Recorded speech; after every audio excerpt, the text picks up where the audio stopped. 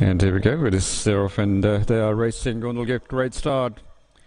Gondal Gift running well ahead, a big lead for Gondal Gift early on. And then is Casper, which is running at the second position. Casper is now catching up, but Gondal Gift is still in front. Now is Casper. Casper is now going to move ahead, but it's a very tight battle between these two for the time being. Gondal Gift and Casper. Gondal Gift retrieves the lead, but Casper is never going to give in. And then is Common Champion and also Nasib Ali, 2.5 furlongs remaining there on the curve, sprinting down to the last straight, making a pace is still Gondal Gift.